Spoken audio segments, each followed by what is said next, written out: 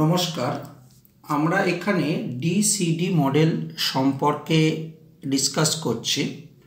DCD মডেলটা হলো ডিওয়ার chat র্যানকিনসন model. এই মডেলটা সম্পর্কে ডিসকাস করবার জন্য প্রথমে আমাকে জেনে নিতে হবে কত রকমের লিগ্যান্ড আছে, সেই লিগ্যান্ডের ক্যারেক্টারটা কি, তাহলে আমরা ডিসিডি মডেল সম্পর্কে প্রপারলি সবভাবে জানতে পারব। আমরা এই ভিডিও এবং এর পরের ভিডিও দুখানাই আমরা ডিসিডি মডেলের উপর তৈরি করেছি। পরের ভিডিওটার মেটাল এবং কার্বনিলের কমপ্লেক্স যখন তৈরি হয় সেই সময় ডিসিডি মডেল কিভাবে অ্যাপ্লাই হয় সেটা ডিসকাস করা হয়েছে। এখন লিগ্যান্ড যখনই থাকে তখন মনে রাখবে সিগমা ডোনার হয়, পাই ডোনার হয়, সিগমা ডোনার পাই অ্যাকসেপ্টার হয়, সিগমা ডোনার পাই ডোনার হয়। তো এতগুলো মোটামুটিভাবে তোমার কাছে থেকে থাকে। তো এইটা ভালো করে যদি শিখতে পারো তাহলে ডিসিডি মডেল সম্পর্কে আইডিয়া ভিডিওটা শেষে হয়ে যাবে। মনে করো সিগমা ডোনার, মনে করো হাইড্রোজেন এই যে সিগমা বন্ডটা কোনো একটা মেটাল নিচ্ছে, so only sigma donor that is. এবার মনে করো কোনো একটা মেটাল কোনো একটা পাই বন্ড মানে ডবল বন্ডের ইলেকট্রনের ক্লাউডটাকে নিচ্ছে, that is called pi donor.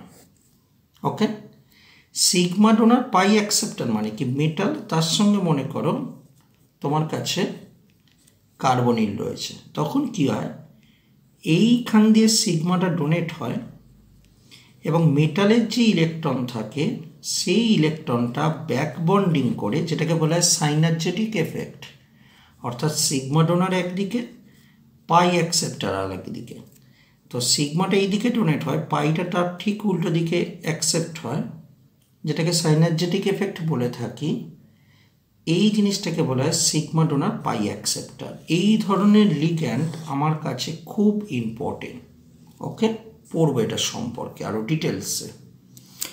আর একটা হলো সিগমা ডোনার এবং পাই ডোনার। এই জিনিসটা কি, এই জিনিসটা মনে করো ওয়ার আছে মাইনাস আছে কোনো একটা মেটাল, তো এখানের ইলেকট্রনটাকে নিল, এটা সিগমা ডোনার,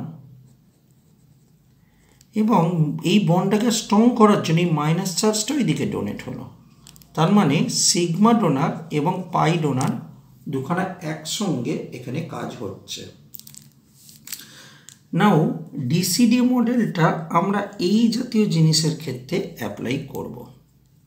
তার মানে দেখো, যখন কোনো কিছু ডোনেট হয় কীরকমভাবে থাকে, এটা মনে করো মেটাল, এর ইলেকট্রন এরকমভাবে রয়েছে আর এগুলো ফাঁকা রয়েছে। তো যে জায়গাটা ইলেকট্রন বেশি থাকে সেটাকে বলা হয় হোমো, এবং যেখানে ইলেকট্রন থাকে না সেটা হলো লুমো। ওকে, এবার লিগ্যান্ডগুলোকেও তুমি এরকমভাবে দিয়ে দাও। লিগ্যান্ডের ইলেকট্রন এরকমভাবে রয়েছে, ঠিক আছে, এরও ফাঁকা রয়েছে। তার মানে লিগ্যান্ড যেখানে ইলেকট্রন বেশি থাকে হোমো, এবং যেখানে ফাঁকা থাকে সেটা হলো লুমো। এবার ইলেকট্রন ডোনেটটা কিভাবে হয়?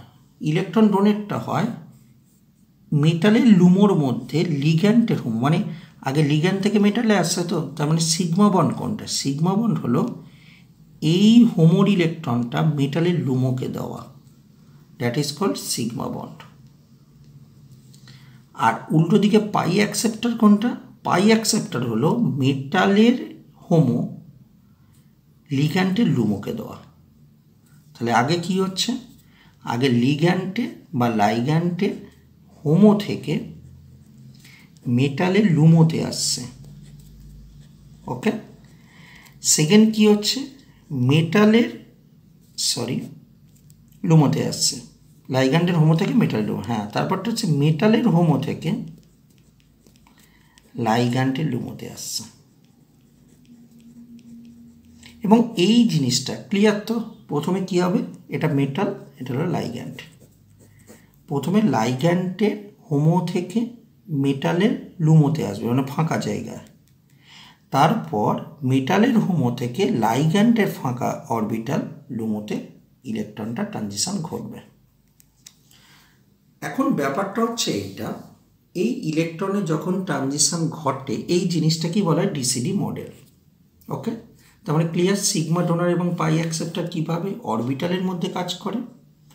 এখন ব্যাপারটা হচ্ছে এইটা যে যদি আমরা দেখি ডিসিডি মডেল কখন এই জিনিসটা ভালোভাবে হবে, যখন এদের মধ্যে এনার্জি গ্যাপ লেস হবে। মানে কম এনার্জি গ্যাপ হলে তবেই তো একজনের ইলেকট্রন আরেক জায়গায় চলে যাবে। তার মানে এনার্জি গ্যাপ যত ভালো হবে তত, মানে কম হবে তত কিন্তু এটা ভালো হবে। 2 নম্বর হলো মেটাল এবং লিগ্যান্ডের সিমেট্রিটা সেম হতে হবে। তার মানে সিমেট্রিও এখানে খুব বড় একটা ডিসাইডিং ফ্যাক্টর। সিমেট্রি সেম হতে হবে এবং এনার্জি গ্যাপটা কম হতে হবে। এবং এরকম ধরনের একটা স্টেটমেন্ট আছে, স্টেটমেন্টটা কতটা সত্য কতটা মিথ্যা তুমি এক্সপ্লেন করো। সেটা বলছে সিগমা ডোনার, বলছে স্ট্রং সিগমা ডোনার হলে উইক পাই অ্যাকসেপ্টার হয়। কথাটা কি সত্যি বলো, নিজে বলো। দেখো স্ট্রং সিগমা ডোনার মানে কি, সিগমা মানে কি এখান থেকে এখানে ইলেকট্রন আসছে, তার মানে আমি যদি ধরি তার মানে এই দুজনের গ্যাপটা নিশ্চয়ই কম, কম হওয়ার জন্য মানে একেবারে গ্যাপটা কম। এটা মনে রাখবে, ইলেকট্রন সবসময় মানে ভালো যেতে পারে কখন বলো তো, সবসময় উঁচু থেকে নিচে। মানে তুমি যদি কাউকে দান করো তাহলে কী হয়, উপর থেকে নিচে দান করো। তার মানে ইলেকট্রনটা এই ফাঁকা জায়গাটায় এখান থেকে চট করে চলে আসছে, মনে করো এখানে ইলেকট্রন পর্যন্ত সাজানো আছে। তাহলে এইখানের গ্যাপটা যদি লেস হয় তার মানে এখান থেকে এইখানের গ্যাপটা নিশ্চয়ই হাই হবে। আর গ্যাপটা যত কম হয় তত কি হয়, strong sigma donor. Strong sigma donor মানে বোঝায় এনার্জি গ্যাপটা কম। তার মানে এর মেটালের ফাঁকা জায়গাটা আর লিগ্যান্ডের মানে লিগ্যান্ডের যে ইলেকট্রনটা রয়েছে এটা কী হবে, কাছাকাছি থাকবে, ফলে এনার্জি গ্যাপটা কম, তাই হবে স্ট্রং সিগমা ডোনার। এবং উইক পাই অ্যাকসেপ্টার কেন বলছি, কারণ এই গ্যাপটা কম হলে ওই দিকের গ্যাপটা অনেক বেশি হবে, তাই তখন হবে উইক পাই অ্যাকসেপ্টার। ওকে, তাই স্ট্রং সিগমা ডোনার হয় উইক পাই অ্যাকসেপ্টার। উল্টোভাবে ভাবো, উইক সিগমা ডোনার স্ট্রং পাই অ্যাকসেপ্টার। এটা কেন বলছি, দেখো উইক সিগমা ডোনার মানে কি, এই গ্যাপটা কি আছে, এই গ্যাপটা হচ্ছে মনে করো এরকমভাবেই মেটালের ইলেকট্রনগুলো রয়েছে, ঠিক আছে, লিগ্যান্ডের রয়েছে এরকমভাবে, এটা ফাঁকা, লিগ্যান্ডের এরকম।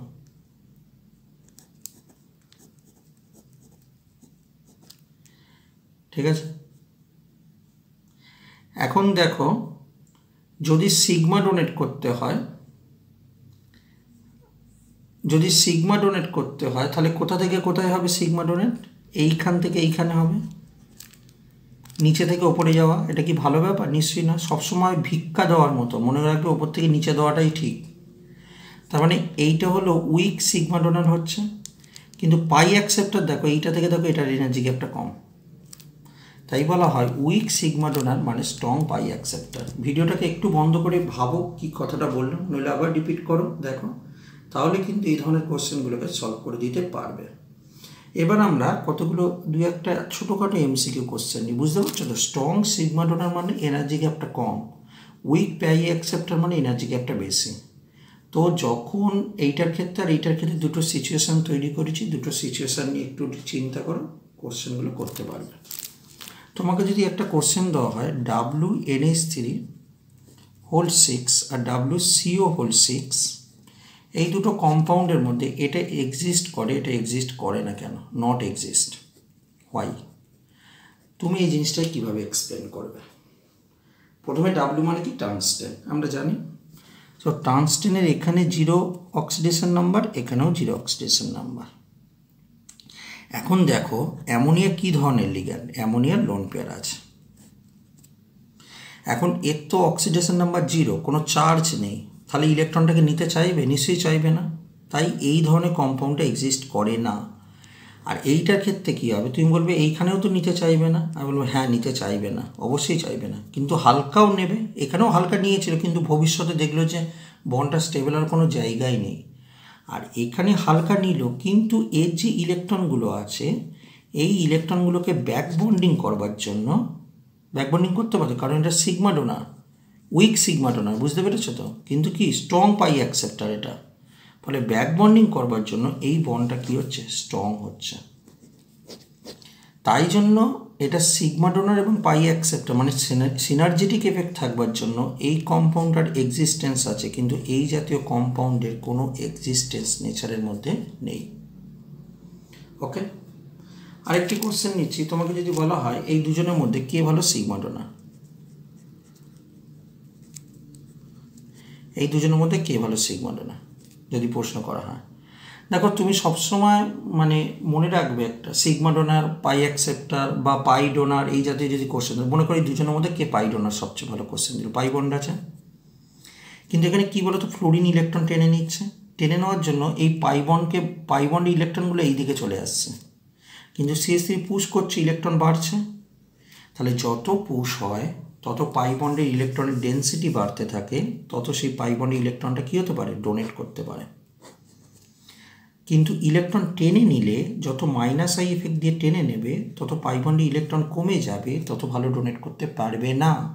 তাই এই দুজনের মধ্যে যদি কম্পেয়ার করি যে এই দুজনের মধ্যে কে বেটার পাই ডোনেট করবে, তখন আমার কাছে প্রথমটা হবে অ্যান্সার। সো এই ছিল তোমার মোটামুটি ডিসিডি মডেল। এরপরে আমরা কার্বনিল কম্পাউন্ডের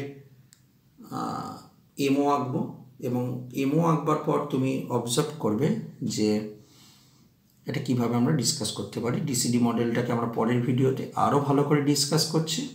ততক্ষণের জন্য এই ভিডিওটা দেখো, চিন্তা করো সিগমা ডোনার পাই অ্যাকসেপ্টার এই যে কনসেপ্টটা পুরো ভালো করে নিজের মধ্যে নাও। আশা করবো ভিডিওটা উপকারে আসবে। নমস্কার, আন্তরিক ধন্যবাদ।